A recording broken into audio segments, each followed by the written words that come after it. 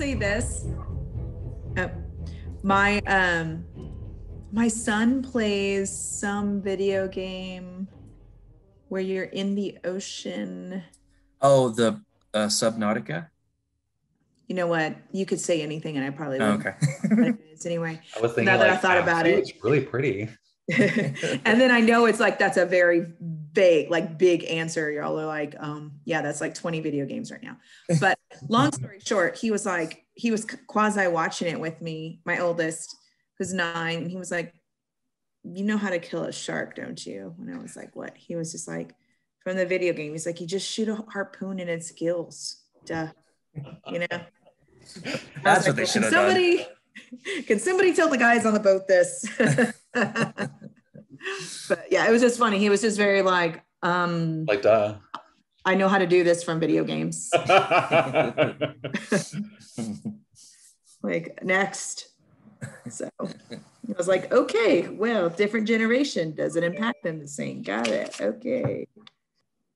I'm going to go ahead and say that I don't know how many movies we've watched for this H2OMG Drippy's Batman series, but I think that, going out on a limb, I'm saying I think this is my favorite one that we've watched.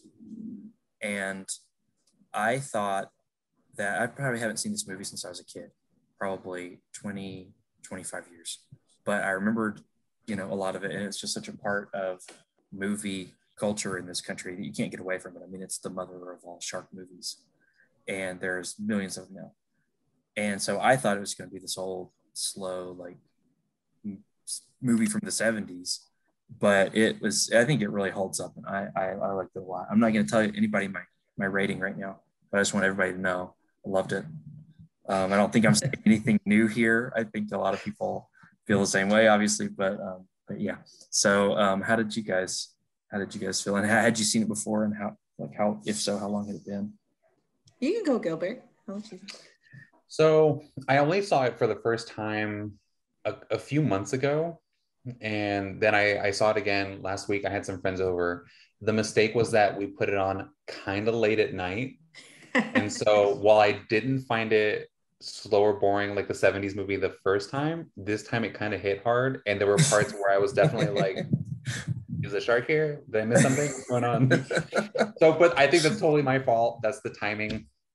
No, I think there are some parts where you're like, what exactly is happening here? What's with all the barrels? What are they? And we were talking about it, and that was like, it's fun. It's fun to have all these people around and be like, wait, are they just trying to track the barrels, or are the barrels trying to weigh it down? Like, what is the purpose? Now, keep it from submerging, so like buoy it up. Like I was trying to like logic this out, but like you said, this is such a big movie that without having seen it, like it's part of what my friend said, the zeitgeist. Mm-hmm. Without having seen it, everyone knows that dunnn sound, right?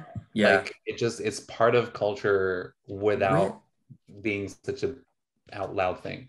Which that sound wasn't in the movie as much as I thought it was going to be. I thought it was going to be a comedy. No, it was like 1 or 2 parts. It was exactly thing, right? Like the very beginning, I think during like the opening titles and that opening scene, and then maybe a couple more times. But I thought it was going to be the whole. Maybe I'm thinking of Jaws 2 and 3 and 4 or whatever, where they played. Which I haven't seen any of them, so I don't know if they're good or if they're trash. I think I remember them not being so good, but it's been a long time. I think there's definitely diminishing returns. The sharks probably get bigger and bigger. Maybe I'm making this up, but I think one of them ends with somebody, like a diver, putting a hand grenade into Jaws' mouth to blow him up, which is kind of like what happened. Spoiler alert at the end of this one. Yeah. So I think they ran out of ways to kill the shark. But anyway, Michele, had you seen it before? Like quasi, like I remember being like at my aunt and uncle's house and them like watching this and kind of like periodically walking through the living room and seeing parts. So there's that. And then I think I didn't see it until like my late 20s, like for the first full time. And then it's probably been like 10 years since I've seen it again. But I will say I saw enough of it as a kid to like quasi be afraid of large bodies of water at all times. Now, I kind of feel like that's like a natural human instinct, like something that's just in our DNA. But yeah, I remember having, like, I used to go to the Marine Creek pool, which used to be on the north side. Now they got like a splash pad, but they used to have a pool over there. And which just sounds wild, but like in the early 90s, my parents would give me and my brother a quarter, and my grandfather lived like 2 blocks away, and we would walk by ourselves. We were really young guys. It's kind of questionable, to be honest. And we would walk from my grandpa's house, and we'd go to the Marine Creek pool. We'd pay a quarter, and we would like swim all day. And I feel really bad because I have no memories really of ever checking up on my brother. So thank God for those lifeguards. Like, I would just be like, peace, Ruben. You know, you're on your own. I'm in the deep end. You're in the shallow end. And, anyways, but I remember, other than trying to be Ariel and the Little Mermaid all the time, swimming in the pool, I would also have vivid memories because the pool was really big. I wish I could have seen it more as an adult, because you know how when you're a kid, everything feels bigger. Just to get that the pool felt size reference. Yeah. The pool felt huge. And like, I would sometimes freak myself out and convince myself that there was a shark in the pool, which makes no sense. I totally it got into me somehow. I think you're right about it being like a human thing to like freak ourselves out when we're in water, because we know that there's, you know, so many bad things that can happen. Yeah, we're so vulnerable, right? Yeah. It takes a lot of effort to stay afloat. So that was I can do loose fear of Jaws, but yeah. But I mean, to this day, I can do the same thing, where if I'm in a like a swimming pool, and if I really sit and like concentrate, I can make myself feel that feeling of like something's in there. Something's beneath me gonna come up. So yeah, it's definitely. So maybe I'm the weird one because I'm the opposite, and I'm very comfortable, like zone out. A year or two ago, like a group of us went to the beach, and I was like just floating, and the waves like were really strong. And after a while, like I was like pretty far out, and my friends were like, Gilbert, please, you're freaking us out. Just come back, and like get closer. And I'm like, I'm fine, you guys. Like, I'm totally okay. I'm just like floating off. So let me ask you guys something, and this is sort of carrying on a conversation that we had in our previous drive-in episode about the Titanic. But do you guys think that Jaws is wearing a wig? Yeah. Because I couldn't tell, and it really bugged me the whole time. No. Anyway, if our listeners want to go back and listen to Titanic, I think that episode that we did is about 2 hours of me saying, "Do you guys think Billy Zane is wearing a wig?" And I've looked it up since we recorded, and sure enough, he is. I mean, like, I should have just trusted my instincts, but anyway, he's wearing a wig. So just to follow that up. Talking about like random things, like you were obsessed with Billy Zane's something that along those lines that caught my eye in this one was Richard Dreyfuss's clothing. It was like simple, but like he was rocking, you know, like right now it's a big sweatshirt revival, you know. Yeah. Like, he was rocking the sweatshirts, and he was, to me, like when he was wearing that little black beanie, he looked very like hipstery kind of. Yeah. Yes. It was very hipster. I mean, granted, I know that was the 70s, but I really appreciated his understated style in this movie. And his character is awesome, by the way. I forgot how awesome he was. I always remember the other guy. Roy Scheider. Yeah, but I like his face. I can never remember his name, but I remember his face. But yeah, Richard Dreyfuss was awesome. The scientist was awesome. I agree about the outfits. They look very like you could wear that today. The jeans were like a nice cut. The sweatshirts. This way the sweatshirt hang. Like boating kind of shoes, like canvas boating shoes. The only thing I didn't like were his glasses. He had like these weird octagon frameless glasses that just seemed very bad for seafaring. They're going to get so dirty. Just didn't like the shape. But I mean, he was the nerd, so I don't know. He knew some water things, but he wasn't supposed to fit in. But he was also, and he was also like a rich nerd. So he was like, I pay for stuff myself, and like all these boats and harpoons and cages and stuff. And yeah, he's also a rich guy. Now that we've covered Richard Dreyfuss's outfits, the whole, the plot of the movie, if somebody doesn't know, if somebody's been living under a rock, there's a giant shark attacking this island. The mayor doesn't want to shut down the beaches for the 4th of July, so they keep them open. More people get killed.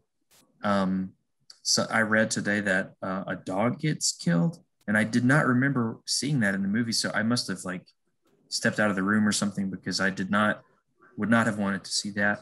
Do any of you remember that? If I recall correctly, it's very quick. Okay.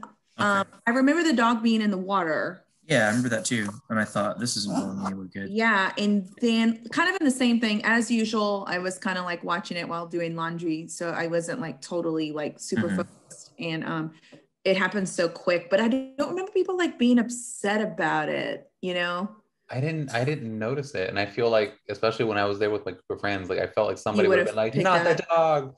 Yeah. Maybe I misread, or maybe it's talking about another of the Jaws movies, but everybody wants to keep swimming. Everybody knows that people are dying and dogs are dying, maybe, and they're getting eaten by a shark, but everybody just wants to keep swimming on July 4th. Can't shut down the beach on July 4th.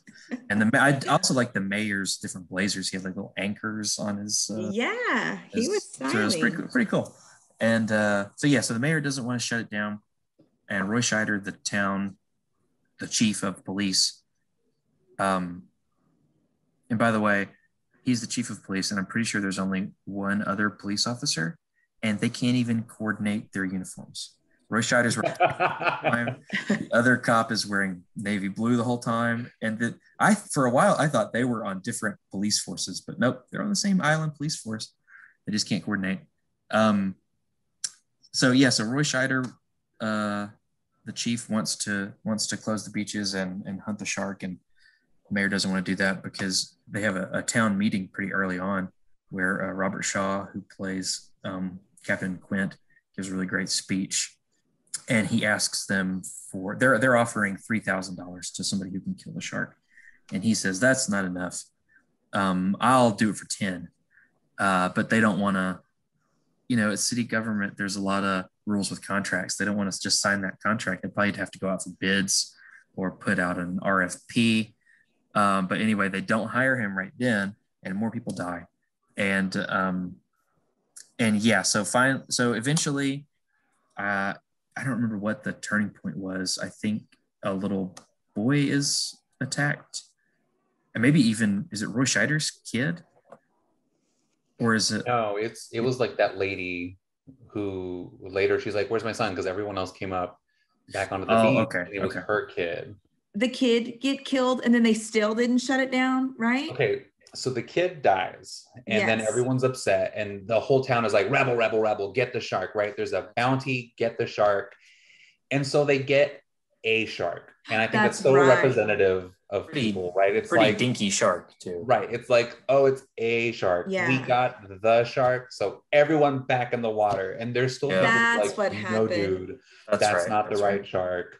Richard that's not big enough. Look at this little mouth. Like he was doing his measurements. Now I remember. That's right. There's no way this is a shark, and everybody was like, eh. And then it's fine. Shark, so right? Of course it happens again. It's 4th of July. So it's like everyone's out there, and there's this moment where the mayor goes up to some guy, because no one's swimming because people are freaked out. The mayor goes up to some guy, and I wasn't sure who that guy was, but he's like, "Hey man, get up and get in the water, and then other people will get in the water too." And you can see the guy's like, "Oh, fine," like puts on the sunblock, and then you start to see people like, "Oh, okay, we're gonna hang out in the water," but the sheriff is still like, no, the shark's still out there. Yeah. So he tells his kid, "I don't want you out in the big water. Go play in the little pond. Go over here. Like, you guys be safe." Yeah. there's a shark warning, people start screaming shark, everyone rushes back onto the beach, and it's just some punks, right? Yeah, There's, it's like, some fake sharkiness. some kids with a shark fin rig that they've rigged up, almost a shot. But then, of course, like, the real shark shows up in the pond, and everyone at this point, everyone is screaming, everyone's running in that direction. And I think the only guy who got eaten, because his kid is okay, it was some adult who was watching them, or just some guy out there who was like, hey, you guys, be careful, and he's the one who gets eaten. Oh, okay. Right. So the kid survives, but the kid's okay. Yeah, the kid survives. Yeah, yeah. They get knocked into the water and they're scrambling, but that guy is the one who gets eaten. Yeah. And so then people freak out. Everyone sees it happen, and I think that's that triggering, like, oh, now it's real. Yeah. That shark was just a little nobody shark. This shark is still out there. And there's this moment, and I think it was in a hospital or an office somewhere, where the mayor says something like, my kids were out there. Like, those were my kids. Like, this could have happened to my kids. And that's finally when they're like, okay, now we're going to hire someone. Now we're going to do it the right way and handle this. And the mayor's like, yeah, man. And I looked it up because Quint, this is the point where they do hire him for $10,000. And he also asks for $200 a day, whether he catches the shark or not, and a case of apricot schnapps or something like that. that's his price. And so they hire him for $10,000, and that was in 1975. And in today's money, that would be a little over $50,000. So that's what he was asking for. So they hire him, and then the chief and Richard Dreyfuss, I think his name is Hooper, go out, all three on Quint's little boat, the Orca, and start hunting the shark. And the rest of the movie, I feel like half the movie, is them out there on the little boat. And right? This is where I got sleepy. Yeah, Yeah, it does kind of drag on. It does drag a little bit. It kind of turns into the bro thing, and there's they had those bickering moments, which I read were real, because Richard Dreyfuss and the hunter, Robert Shaw, they didn't get along in real life. Like, they would bicker a lot, and so that translated really, really well onto the screen. I also read that Robert Shaw was maybe a little bit actually drunk during most of the filming. And you gotta be, I'm sure. It turned into what I jokingly said was the lighthouse, right? It was just a lot of time on this boat, and these three guys that were just like, you're not doing this right, and like, I know what I'm doing, and just back and forth. And then all of a sudden there's like, wait, shark.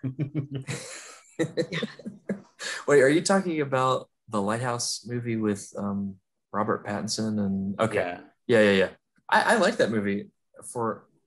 I don't remember why. I was entertained, and then I was like, what happened? Exactly. I don't know if that's one we can cover in the podcast. I remember it being a little bit risque. Yeah, my friend and I were talking about it. He's like, you guys should do the Lighthouse. And I'm like, no.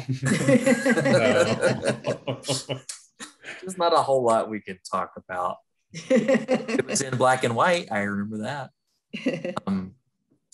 And so they're out on the boat for a long time. It's a bro fishing trip.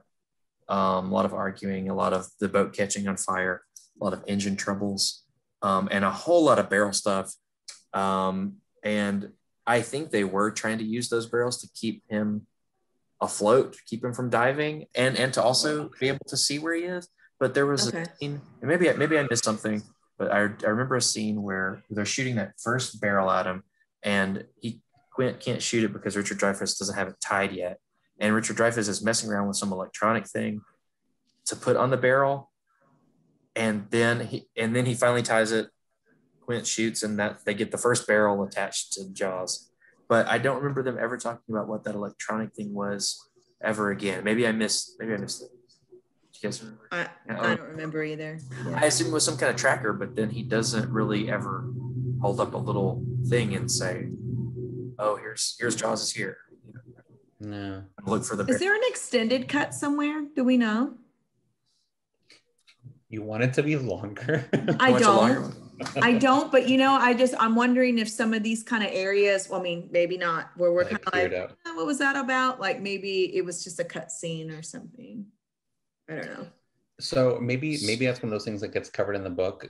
I did not read it this time because, I mean, it's kind of long too. I didn't see how big the book is, but this is where I'm going to plug the library and say, you know, you can download the book using Libby or Overdrive with the Fort Worth Public Library. You can check it out for free.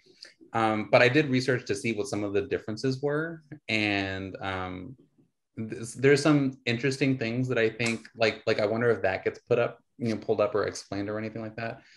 But like you guys talked about the mayor and the city and the economy. And I think that's enough movie-wise as a reason to like, no, don't shut the beach down.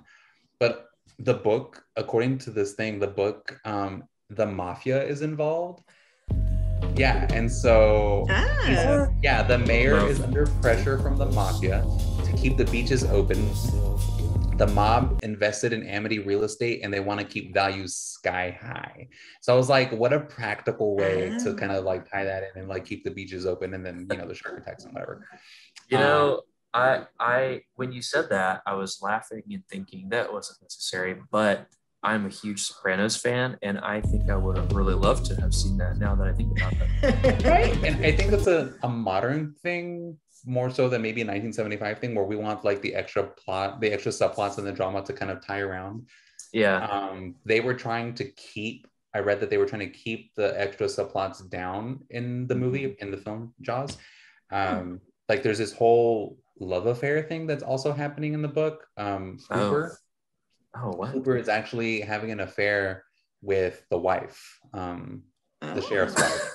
Oh, wow. There's a lot of something about how they knew each other because he's the younger brother or something, like he's related to someone that she knew, and she's really unhappy with the sheriff because she's just like, come on, blah blah blah blah about what's going on in the town. So there was just like this whole other thing. Yeah. And then he dies in the book. Oh, the sheriff. But no, Hooper. Oh, Hooper. Oh. But not in the movie. Like there's the whole shark cage thing, and I was asking my friend, like, wait, no, he didn't die, right? Like, no, he kind of like surfaces later, but he just kind of like, whatever. When the book hid out in some seaweed. I thought it made sense because I'm like, well, you know, if you're not the good hero if you're in the affair with the hero's wife, so it makes sense that they kill you off. I'm glad they cut that out because I don't know how much that would have added, and that and the mob to this. So this book sounds like drama. Yeah, no kidding. But I did read that Peter Benchley, because I looked this up on Libby too, and I was like, maybe I read the book, but because I thought it would be, I don't know, 120 pages. I don't know. How much can you talk about a shark attack? But it's like 350 something pages. I was like, you know what? I have like 3 days to watch this before we record, so I'm going to skip it. But I want to plug Libby too, the Libby app that you can use your Fort Worth Library card with. And if you're not using that and you're a Fort Worth Library patron, you're crazy, because I have listened to dozens and dozens of audiobooks, and I've downloaded, I don't know how many Kindle books. You can download it from Libby, put it straight in your Kindle. It's so easy. And if you're not doing that, you're crazy. I've saved so much money not buying audiobooks and Kindle books, especially during the pandemic, where that was like all I was doing in my free time. So it's very easy to use. It's great. Fort Worth Library, Libby, the Libby app. Wonderful. I guess it's been a while since we've introduced ourselves. Our plugs. Or talked about, like, you know, like last on the Titanic, we didn't talk about anything except for Titanic, which is fine. I got in trouble. You got in trouble? Really? Not like work trouble, but like Rita was just like, oh, because I was sharing it. Like y'all shared it, and then I was sharing it, and I was like, yeah, let's get people listening to this stuff.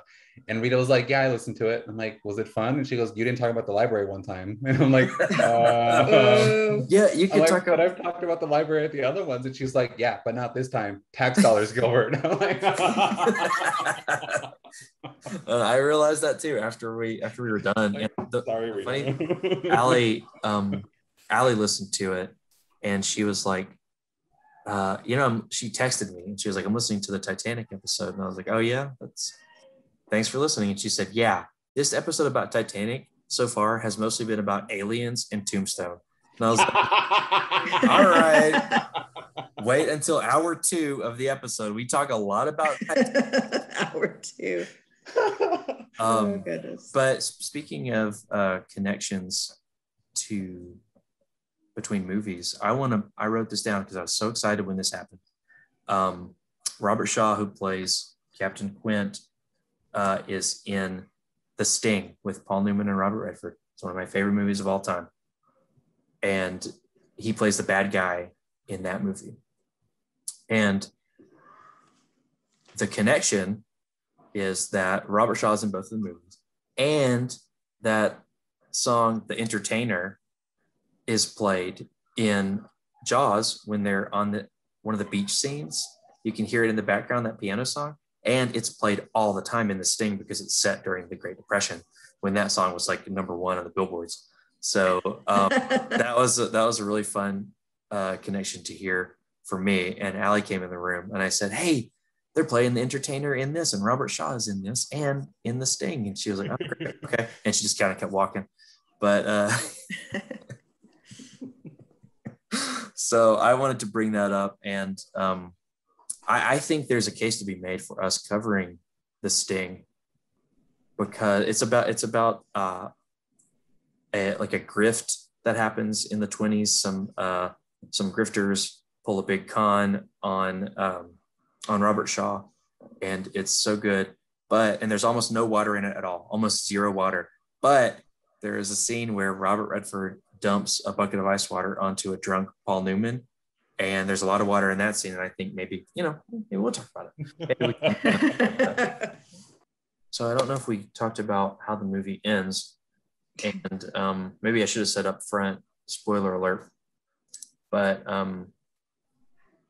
Richard Dreyfuss gets in a shark cage. The shark attacks the cage, and he has to hide on the bottom of the sea under some kelp until it all blows over. And then the shark jumps up onto the boat and eats Robert Shaw's character. And then it's sinking. Roy Scheider jumps up onto the mast and he's trying to shoot it. And I don't remember how, but one of the scuba air tanks gets inside Jaw's mouth. Does he put it in Jaw's mouth? I think, yeah, he shoots it in or something. Okay. And then that's what causes and then he shoots it with a gun, I think. Yeah. And then Jaws blows up. So the shark explodes. The end. And they actually swim off towards the island, Roy Scheider and Richard Dreyfuss laughing, having a good old time, like nobody just got eaten by a shark. And the end. Yeah, that's all I was gonna say, I guess. So that's the ending's kind of abrupt. It feels like it's like shoot it, boom, the end, tied it, credits rolling. Yeah, I thought so too. Just quick. But I kind of liked it. I was like, what else are they gonna do? They're gonna go back and the mayor's gonna thank them. They're gonna have a parade. Like, what's gonna happen? Like, let's get out of here. Because I did say up top that I loved it a lot, and I stand by that. But yeah, there are some parts where it drags. There are some parts where it feels kind of the time, which was the 1970s. Just 30 years ago. Yeah. Mm-hmm. Yeah, just 30 years. Yeah. I'm gonna say it. I'm gonna be the controversial one. Just like in Titanic, the iceberg didn't do anything to anybody. Like they ran into it. I feel the same way about Jaws. Like, this is a shark who's just doing what sharks do, right? He's just like, I'm hungry, I'm looking for food. I'm hungry, there's some food, I'm gonna go get the food. Yeah. He didn't do anything. Yeah. It's our fault we swim like seals. Right. We splash around, we look like what sharks want. It's the bad guy is humankind and their hubris, right? It's like, no, I want to keep making money, so I'm gonna leave the shores open. Kids die. People get angry, they're gonna go hunt the shark, and the shark's like, I'm just eating. Like, what do you why are you hunting me? And so, notable quote, I was arguing this with my friend Bob, and he says, I don't know how to argue that you should definitely be on the side of humanity. And I'm like, duh. But like, you just left it alone, it would have been fine. You know, if just let the shark do its thing. We didn't need to be in the water. You know what I mean? The shark would have gone hungry. He would have gone somewhere else. But instead, they're like, just like, here's some food. Mm-hmm. Yeah, in the book anyway, the mayor's about to get his kneecaps busted by the mafia. He's got to open that beach, keep those hot dog stands going. No, I think I maybe agree with you, because there's some parts, there's a lot of scenes of the shark being shot by different things, by guns and by harpoons and being stabbed. And you're definitely supposed to, you know, be on the side of the guys on the boat, right? But it feels a little bit like maybe too much, like they're enjoying it a little too much, like trying to kill the shark, and they're definitely anthropomorphizing him into like this murderer. And then, you know, he's got all those barrels, it's harder for him to dive. You just kind of feel sorry for him a little bit. But at the same time, Robert Shaw, his character was my favorite character. And when he got eaten, I was genuinely sad. And I had looked it up during the movie, and he passed away only a few years after this movie was made. So it's like, that's kind of sad too, because he was such a good actor and he went too soon. So it's just kind of sad. And I didn't want him to die. In my memory, it was Richard Dreyfuss that died, and everybody else on the boat survived. So I don't know why that was my memory, but you blocked that out. Yeah. What it is. Too sad. Yeah. Yeah. But if anybody wants to do a Robert Shaw impression, this would be a good time. Michele, you've been practicing? No. I did tell you about it, Michele. You did, Okay. and okay. I was like, that was left field. I decided to pass. Well, I've been walking around all week saying like a doll's eyes. So I had the idea, and when I saw Michele in person the other day at work, and I said, hey, I think I'm going to do a Robert Shaw impression on that episode.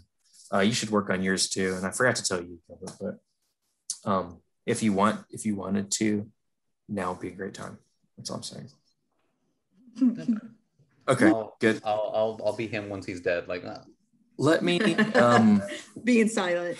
Oh, you know what? So I feel bad. I should have researched this more, but I've picked up somewhere that Jaws is kind of similar to Moby Dick.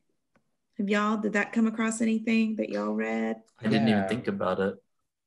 Yeah, just kind of like out on the ocean, a big battle with a monster kind of a thing. I have never read Moby Dick, but the little I know about it is that, it's about a captain chasing a shark to his death, right? So, or not a shark, but a whale. Whale. Yeah. You didn't get forced to read it in high school? No, we read books. Oh, I read it. I don't remember it very well. So for whatever reason, it's one of Allie's favorite books, and she talks about all the time about how I should read it. And I was like, it's very long. I've heard that it's like very not abstract, but very like it's a whole metaphor, right? Like the whale. Yeah. It's kind of dreamlike, isn't it? Is it sort of like surreal? Again, it's been too long. The main thing that I remember, yes, that it's a metaphor, and also that there's like chapters and chapters just describing like whaling. And I remember that being torture reading through. That's all I remember. And even I like want to, because I love sailing stuff. You know, I love stuff on sailboats and the ocean and whatever. And I'll usually watch any movie with that in it. And I've tried to watch, there's a version with Patrick Stewart playing Captain Ahab. And I tried to watch that, and I even can't get through that. So no, I guess it's just not in the cards. But yeah, no, I think like an audiobook. Ooh, that's gonna be a long one. Just put it on like fast read, so that like read the faster. Let's get through the slow parts. That's a good point. That is such a good a perk of audio too. Mm-hmm. That's a great thing about Libby app is you can go all the way up to 4 times the speed. And trust me, some of the audiobooks that I listened to over last year, maybe I didn't like them so much, and I definitely sped that up. And it sounds crazy at first. It's like you're listening to Alvin and the Chipmunks, but the more you get used to it. And now if I listen to an audiobook on regular speed, they are reading so slowly. Really? Oh yeah. So I have to speed it up now, at least to 1.5. I was gonna say like 1.5 is the fastest I can go, but any faster than that, and it's like my brain. Same here. Well, it depends on the reader, and That's true. So some of them do read a little bit faster, but my normal speed now is like 2.5. Wow. I know that sounds like bragging. I'm not bragging. All I'm doing is I can listen to this book so fast. 2.5. That would be the dumbest thing for me to brag about. All I'm saying is I did get through a lot more books because I sped them up, and I still know what happened. The more you do it, the easier it is. Anyway, Libby app, it's wonderful. So make sure Rita will definitely know this time. So I'm gonna read part of the famous Indianapolis speech that Robert Shaw gives, if that's okay with you guys. If I could do a little bit of dramatic reading.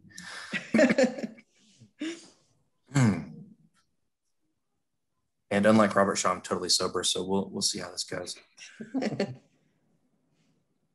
Sometimes that shark looks right at you, right into your eyes. And the thing about a shark is he's got lifeless eyes, black eyes, like a doll's eyes.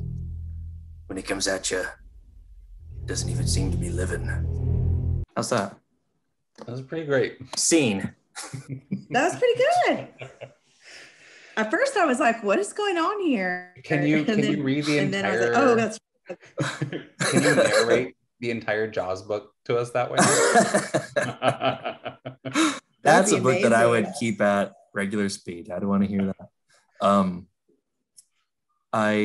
I also wrote down his that scene in I think it's like a schoolhouse where they're having a town meeting is just so great. That's the first time you see Captain Quint, and everybody's arguing, everybody's talking about like we could open the beaches, we got to hunt the shark, blah blah blah, going back and forth, and then all of a sudden, else on the chalkboard happen. And I think maybe this is the first time in movie history, because now it's such a trope where screeches on a chalkboard and everybody stops and looks at what's causing it. But I think maybe this is the first time in history where that was done. And it shows Captain Quint sitting there, and he'd drawn this really cute picture of a little shark on the board. I guess he's the one that did that. And then he gives this great speech about how he's not going to risk his neck for $3,000, which is what they're offering. He'd do it for 10. And then I think he's eating potato chips too while he's giving the speech. And then I think he just kind of gets up and walks out, and everybody, I don't remember how that scene ends, but it's great.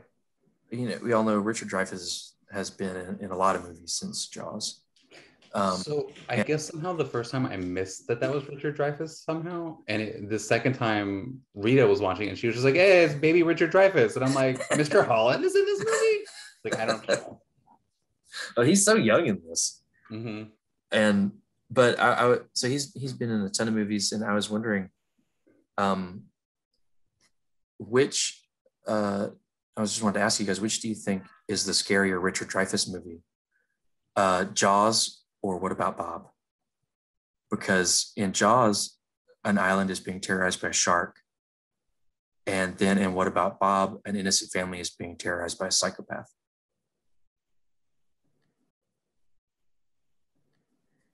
Definitely What About Bob? I haven't seen that, but I mean, Bob sounds like a scary guy, assuming that Bob is the name of the psychopath. And it goes back to the shark is just doing what the shark does versus like a psychopath who's like, I'm gonna kill you.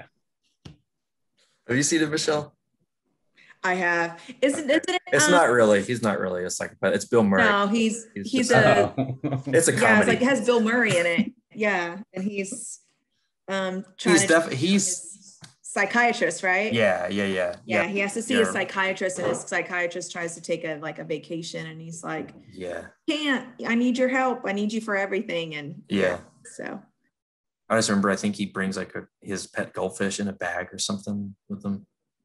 but I haven't seen it in a while, but I do remember it being good. It's not scary at all. It probably would have been a better movie if Bill Murray had played like a creepier guy who's trying to,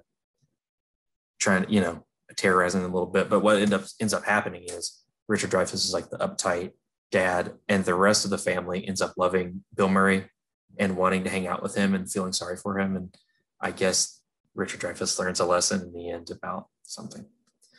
Yeah. I like that. He learns a lesson about something. How many shark's teeth do you guys rate Jaws? 1 out of 5 shark's teeth, or 1 out of 5 bottles of apricot schnapps? I keep thinking about Jaws as Bruce in my head, because I read that that's what they called the shark machines that they had built. And they built 3, I read. Like, one was the left side with open right, one was the right with open left, and then one was like the whole one with the skin on it. And so as I'm reading all these like facts and trivia I was going through, they're like, oh yeah, they just, Bruce, blah, blah, blah, blah, blah. And then they did this with Bruce. And I'm like, so now I keep thinking of him that way. Yeah, Bruce the shark. I appreciate the film for what it did and what it does. Like, that it's part of that zeitgeist and part of our pop culture. I'm going to give it a 3 just because it did have that bro part in the middle that was like, oh God, I'm falling asleep again. But it was good to watch, that dunnn sound that's such a part of our, Yeah. Is that John Williams? Yeah. Oh, yeah. And I read that when he proposed it, that Spielberg was like, okay, like for real though, like what are you going to give us? Like it was such a joke, but then later like it became this big thing. Like John Williams forgot to do his homework and he's like, oh, I got away to the set. Yeah. So I give it a 3. I would like to kind of see how this would be remade, and now that we can do more with bigger budgets and effects, like how scary could you really make something? Because back then it was about, you had to be inventive with the fear. You couldn't, I mean, the shark was terrible. It was just this big robot thing. So it was about trying to like hype up the fear using sound and using the environment, and without really seeing this whole shark. I mean, and then when you finally see this little tiny shark, it's not even like the biggest one. So it's about making you scared without actually scaring you. The scales of the different shark models definitely fell off. He keeps saying like, we got to get a bigger boat. That's like the most famous line in the movie. That was ad-libbed. Oh, really? And it's a great line, but it sure didn't seem like they needed a bigger boat. Like sometimes it did, and then other times it was like, I think you have a fine-sized boat. You're good. Yeah, but then other times, like they're like one of the early ones before the shark has any barrels in him, he swims under their boat, and it's like it's a really big shark, and it's a really good-looking shot. It looks great. That's one of the best effect shot. And then like later when he's swimming through the water with the tank in his mouth, and he's kind of like chomping on it, and it looks like a hand puppet, like a little bit. So some of the shots definitely held up, and then others, have aged a little bit. The part where Robert Shaw gets eaten, like I said, it affected me emotionally. But I'm just thinking about like I'm sure it was a stunt double, but they really did jerk that guy around in the shark's mouth pretty hard. So, they did. Yeah. But yeah. Okay. So 3 out of 5 shark's teeth. Okay. Michele? I'm going to give it 4. Okay. Yeah, there was just some parts that were kind of languishing and that kind of a thing. Again, you know what you guys call languishing bro time, I call building tension. Okay. So and like there were just like cotton points where it was hard for me to like focus. So yeah, but it is a cultural movie and that kind of a thing. So it was our first summer blockbuster, and over 67 million people watched it. Whoa. Yeah, like that kind of blows my mind for 1975. Yeah. Yeah. Wait, you said it's America's first? It's the first summer blockbuster, according to this. Oh, okay. Oh, wow. Okay. Man, that's crazy. And 2 years before Star Wars. John Williams hadn't even done Star Wars at this point. In this movie, he just did that song with 2 notes. And then he comes up with Star Wars 2 years later. Incredible. So yeah, next level. Let me go into my pitch here, and then after it's over, you guys tell me if you're going to raise your tooth rating at all. 3 amazing actors. All right, we all agree that the wardrobe is great. The mayor's blazer, Richard Dreyfuss's whole get up is great. A great script at times, maybe you say a little bit slow, but what I like to call it as building up tension. That's what this movie is all about. John Williams' score, iconic, right? Even though it's only two or three notes. The Robert Shaw speech that I did very accurately. If there's ever a stage play of this, I might go out for that part. I have the faith. So in my mind, and I'm usually the one that scores these movies lower than you guys, I feel like, but I'm giving this a 5 out of 5. And it's kind of hard for me because I think this is one of those, just my whole personality is if I think something is too popular or too loved, I immediately say, it's not as great as you think it is. I'm not gonna buy into the hype. And I do that with all kinds of stuff. So my immediate knee-jerk reaction is this is not as good as you think it is. It must be overrated. But so I'm trying not to do that here. I know it's a piece of American cinema history. And I'm giving it 5 out of 5 shark teeth. Did I convince anybody to raise their tooth rating? No. Are you gonna lower it just to spite me? Just to spite. You know what? 2 shark teeth. Okay, No, I I didn't hate it. Like there are some movies I've seen where I'm like, oh my God, please be over. I can't stand this. And it's nothing like that. Mm-hmm. It feels a little aged, you know what I mean? Like it's not one that if I would see it on TV, I would walk by and be like, ooh, Jaws is on. Like everyone sit down. Yeah, that's true. I'm not gonna put this on just to chill out to, or I don't feel the need right now to watch it again anytime soon. If anything, did we convince you to lower your shark teeth? I'm thinking about it. I'm a big rewatcher, and to me, this is no Apollo 13, but it's still a really good movie, and I had a blast. And I think maybe I think the biggest part of it, honestly, for me, is its connection to The Sting and how it just makes me reminisce about that movie, because now I want to watch The Sting. So maybe what I'm really rating is The Sting and not this movie. But I'm trying to be positive here. I'm trying to be more upbeat than I usually am about these movies. But yeah, because we had a streak there where we were just watching some real stinkers. Waterworld. Yeah. One. I can't think of it. That's right. Neither can I. But yeah, it was like all bad movies with better in them. So I'm glad we're kind of getting out of that somewhat. Yeah. Do you guys want to, Gilbert, do you want to plug anything else? And Michele, do you want to? Yeah, so the libraries are fully open to the public again. It's super exciting. All our locations are open back to our old extended hours before the COVID times. We haven't started doing in-person programming in the libraries yet. We're still kind of waiting until September for that, but we're starting to do some outside programs at some of our libraries. So we've had the Clyburn pianist and singer at a couple of our locations. Yesterday they were at the Meadowbrook Library. Super cool. They had, I think I heard like 90 something people, which is super good. Our summer reading program has kicked off, and so people can sign up for that on our website and go to the library website to kind of direct to there.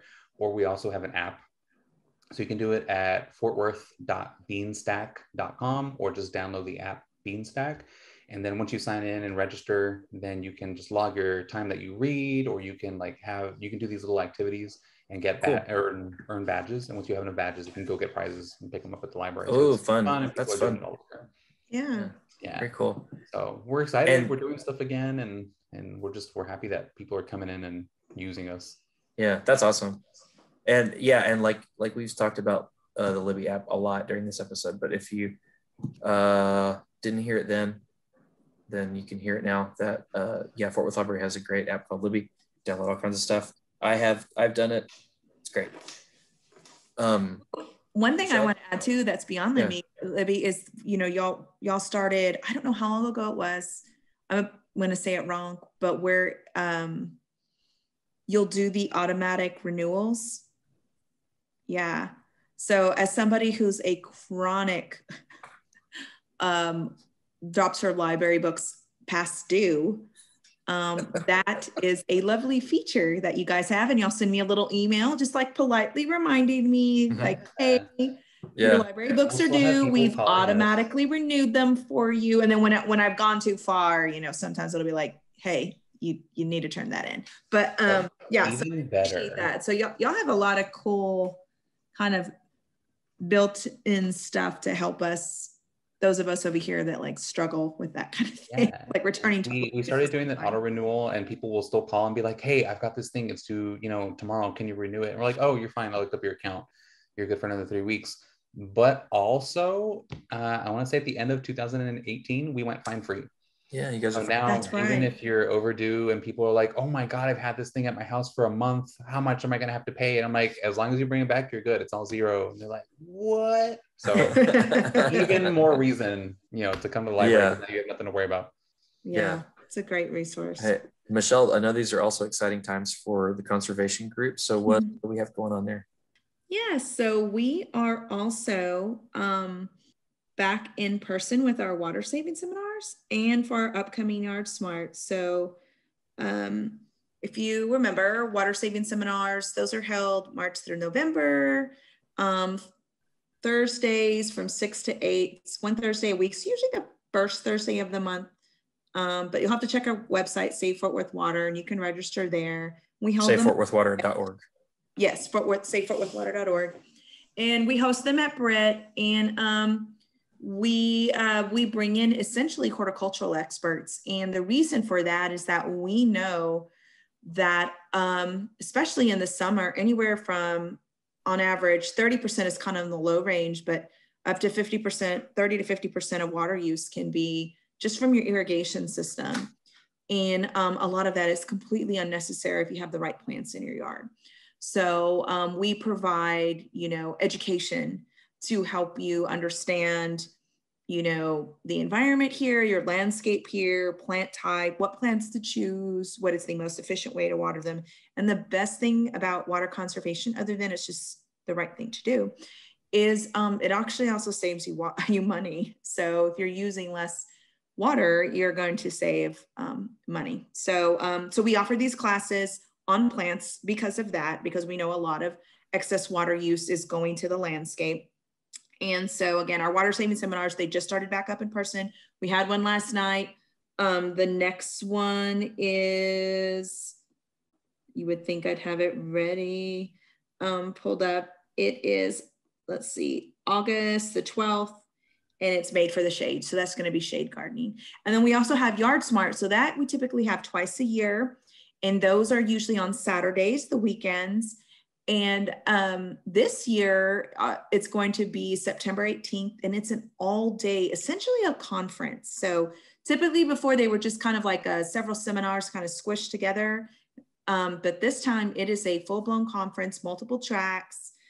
We do have some information on the webpage right now about that. We're still kind of finalizing the all the speakers. So as soon as we get that, we'll get some of that, more of that information out. So, you know, just slowly returning back to normal. And then of course, for at least for the water saving seminars, if you're still not quite ready to get back in person, we have started WebEx live streaming it. So you can get that information out there if you're still not quite comfortable, or if you know that time's just not convenient for you. We're not recording them, but you know, maybe you're having supper at home and you can kind of have it on and kind of like treat it like a podcast or something to get that information. So that's what's going on in water conservation. You can find all that at SaveFortWorthWater.org. And I don't know if you mentioned it, but it's all free.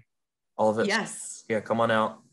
And yeah, thank you guys for watching this slow movie with me. Riveting. And That you were so moved that you had to do a spoken word. so Okay. so thanks everybody for listening. See you next time on H2OMG. You all know me. You know how I make a living.